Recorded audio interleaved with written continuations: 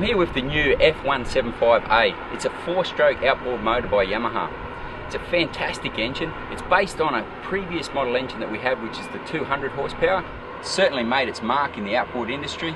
Now we have a gap filled with the 175. We had the 150 before, we had the 200 before, and now we've got a 175. So basically we can cater from 2.5 through to 350 horsepower, and this engine fits the bill just nicely. In fact, this engine is 10% better on fuel than our 200 model, which is already great on fuel.